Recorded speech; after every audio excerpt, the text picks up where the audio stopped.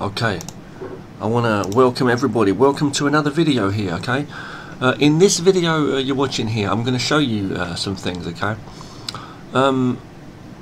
well, it's like this. Okay, there's various softwares that you can use for reference when it comes to 3D models and 3D figures. In fact, there's so much stuff out there. There's so many websites as well for reference when it comes to 3D, and I'm specifically talking about 3D.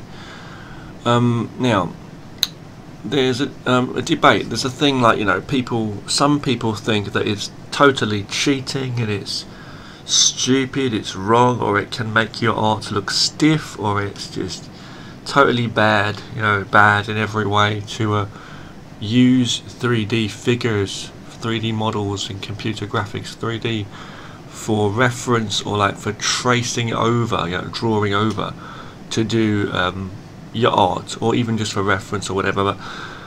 But the thing is, sometimes it can be very good practice. It's still good. Now, what I usually do is I practice a lot of different things. I do freehand art, I do my own art, as you know, and I also use anything for reference, be it tracing over, or be it just using for reference, or be it drawing a stick figure type shape on top of the thing, but not tracing all the details, but just getting the positions, you know, the poses of the figures, and then drawing on top of those.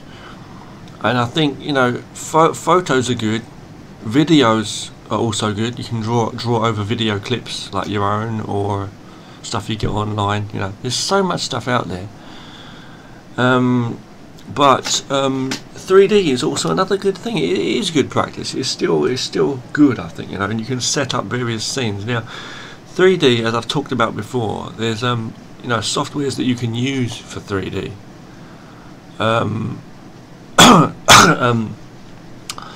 Like for scenery and stuff. And you may see my desktop here, and I have quite a lot of different softwares you can see on my desktop, right? And I've had different ones in the past too. But you know, the point I'm trying to say is you may not be doing 3D art, you may be doing 2D art, but you'll be using images as reference, or to trace over to get perfect or near to perfect camera angles that you want, and perspective and all of that. And I think it's good practice.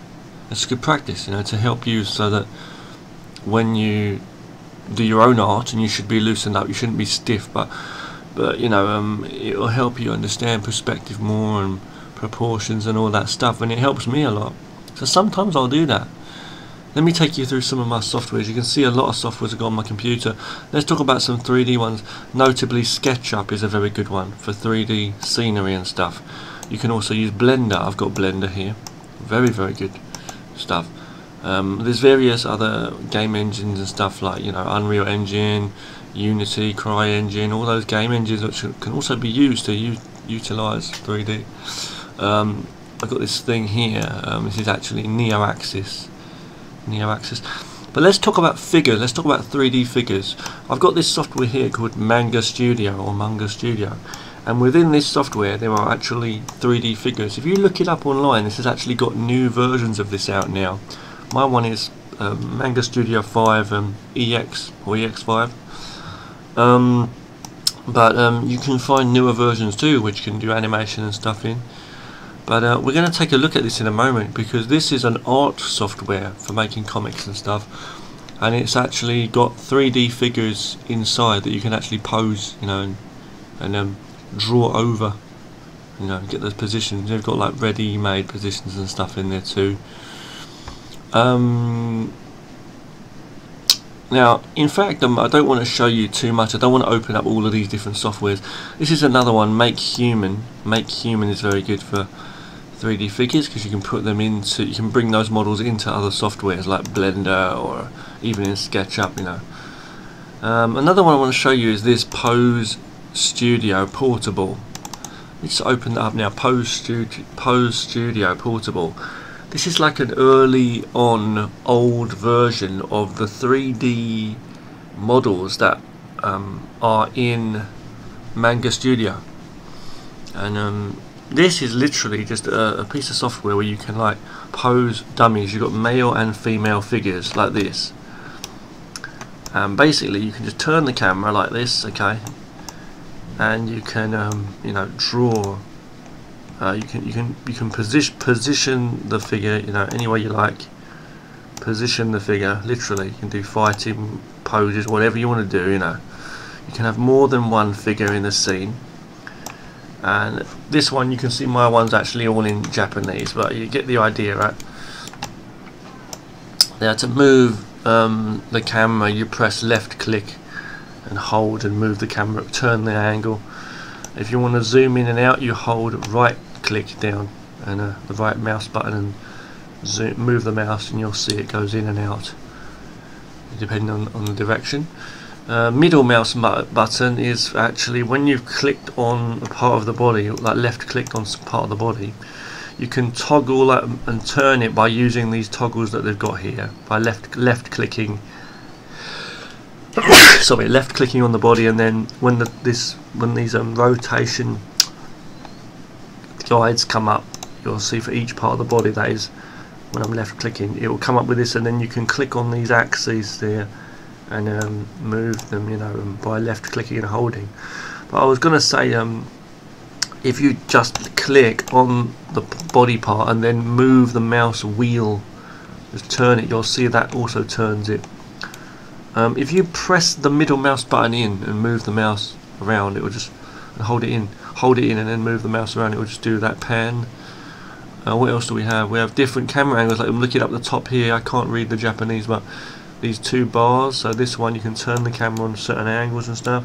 This one here, it gives you like this proportion, like it's stretched out like crazy, you know, distortion and stuff. That's sometimes very, very cool. Like if you've got certain fighting moves or something crazy, you know, or scenes you see dramatic, see, I can adjust that however I will. Can have various figures in the scene, bring more figures in and stuff too. You got this shadow thing, this light. If I move this around, this thing here, it's changing the light. You can see also the angle. This is not really, I wouldn't say great. I'm not using this for 3D, but the point is, what you would do is you'd get your scene set up, okay, and then what you would do is you would basically I can change the size of this figure too by using this here on the right hand side here. If you hold on 1 second, guys, hold on 1 second please. Hold on.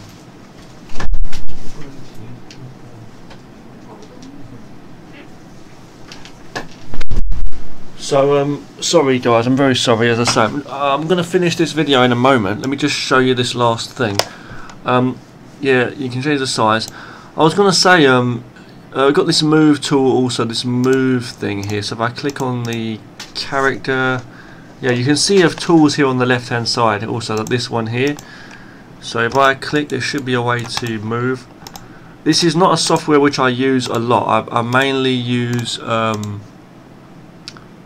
another software. I think it's this one. No, hang on. So you've got different views as well. If I click on these 4 different things here, you can see different views, and you can kind of mix them up as well. Like here, like this, you can go for different views. See, mix that up with the lines there, or that, or the lines and the shadows, or this, that, or the guides like this. You might want to go like that. This is good. You might want to have those guides, you know. You can change the proportions of the figures too. As I say, there is male and female figures. You can bring in your own other figures too, and other models. So I could bring in models of buildings and stuff, and cars, or anything like that, anything, and objects to make scenes up, more characters in. You can change the camera around and make your scenes. And what I was going to say is, yeah, I think it's maybe this one. Hold on. Oh no, this is for the hands. So you got these hands. If you see the hands here, this is really cool. If I zoom in, you see how I'm moving this toggle on the right here, and the hands are moving. And I think I can just do single hands too, like just like that. See, and you can click on each finger obviously and move them individually, or lock various fingers. It seems to be here. You've got various base positions it's giving you too, which is good. Hold on. So yeah, you see like that, you know. This is for both hands now, unless you've got one selected. Yeah, as I say, you can move the character around. I'm just trying to find out how to do that because I can't read, as I say, the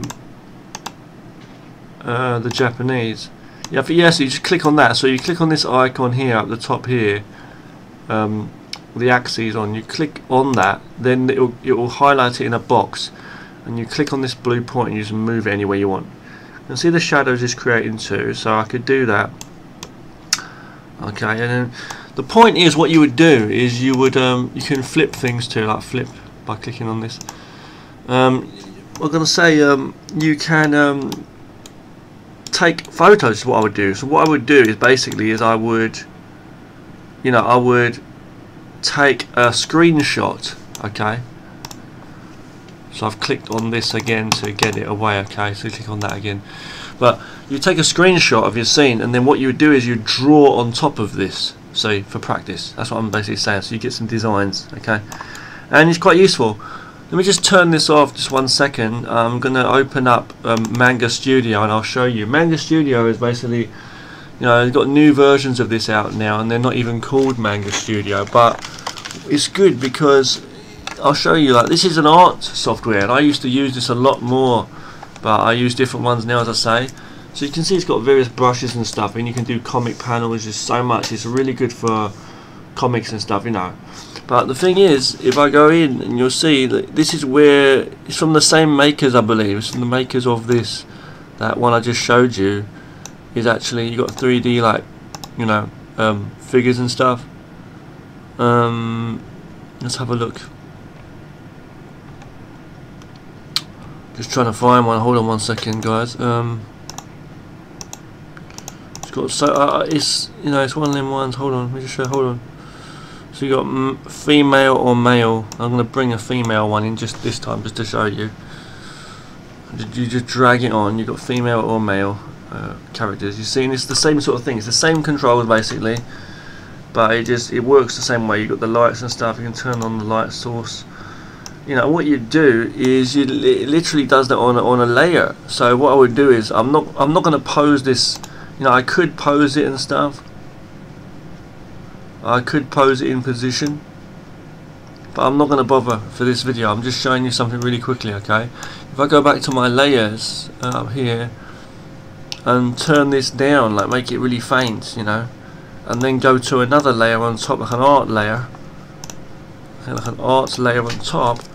Then I can start drawing, you see, so I can do that. So within this particular software, I don't actually have to have screenshots and stuff. I can just literally have the figure here, see, in the software, you see. So I'm doing that. So I'm just doing a character, let's say, and I'll draw on top of that, and I'll just work out my character, whatever it's going to be, t-shirt, whatever, you see what I'm saying. And I'll draw my character, and just draw on top, and then what you'll do is you'll get rid of the 3D model and you'll just have your image. So you can see how useful that is, and you can repose the figures and everything, as you go along. So that's just a little tip I wanted to give you there, okay? Just telling you, again, Photoshop also, I've got Photoshop, that can have 3D in it, like my one here. This is CS6 I've got here, but I'm saying, Photoshop. This is another one here, Poser. That Poser is just for posing 3D figures and 3D models. You can get a free one which is very similar to this, which is called Daz Studio, Daz 3D. But I've tried it and I didn't really like it much. But Daz and Poser are both similar. They're just like for posing figures, but it's the same sort of thing. You can get 3D models and pose them, take screenshots using other softwares, and then bring it into your art software and do drawing. So the only one here really is Manga Studio and Photoshop. These two are the ones that you can have 3D models in and draw over them. The art softwares that I mainly use nowadays is Krita and Fire Alpaca. They're the best two for art. They're free. Krita's the best, and Fire Alpaca's good. Fire Alpaca does have some perspective, like 3D kind of cube, like rulers and things you can move around. It's quite useful for some kind of perspective, just in terms of that. Yeah, but the point is really though, you know, it's not really for that. You can't bring 3D into it, and you can't bring 3D into Krita either. But I just thought I'd share that with you guys. Okay, so thanks for watching, and I'll see you again next.